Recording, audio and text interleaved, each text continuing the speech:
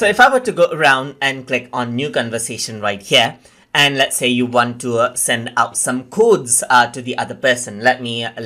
For example, you may want to send programming codes and so forth.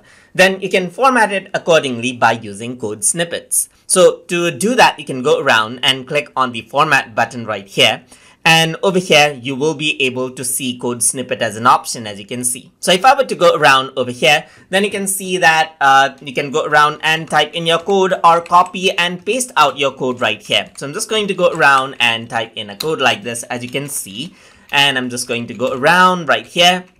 And let me just go around right here. So let's say you have some kind of a code right here. So I'm just going to go around and say something like this.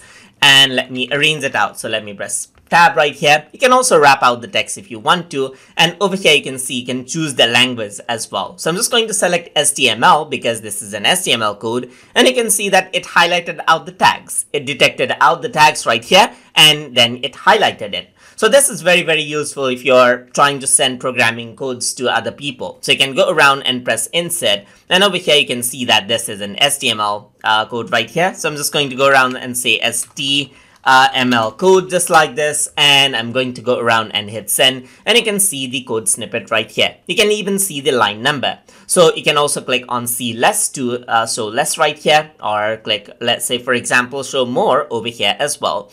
And that is how you can go around and then send out code snippets inside of Microsoft Teams to other people. So I hope you guys learned something as always. And as always, please like, comment, share, and subscribe.